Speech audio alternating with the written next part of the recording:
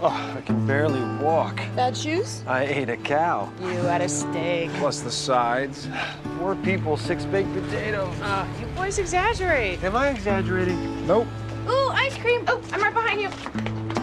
How could they possibly eat more? Kind of surprised. I know, they're bottomless pits.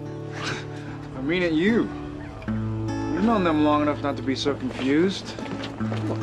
I'm not confused. I'm just... What do you mean?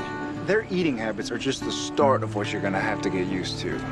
There's tons of stuff you should be aware of. Really? Oh, yeah.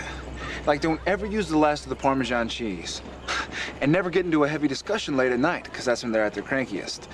Oh, and, go with their bits. Their bits? Yeah, like...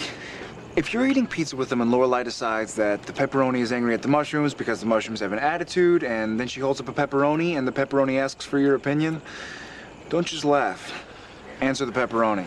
Answer the pepperoni. And don't let them near puppies because they'll want to take home every one. Well, that one I knew. Oh, and here's a big one. If you ever think that they're doing something crazy, they're not. You see, after a while, their thinking becomes clear, but by the time it's clear, they've already done 2 other totally crazy things that you can't figure out. So there's no catching up. You have much knowledge. You got that from Rory. Right. Oh, and hey, does Lorelai know what kind of ice cream you like? Yeah, chocolate chip, but I already told her that chocolate chip. Thanks. You're welcome. Wow. I'm so full. Why'd you let me eat so much? Yeah, don't blame you.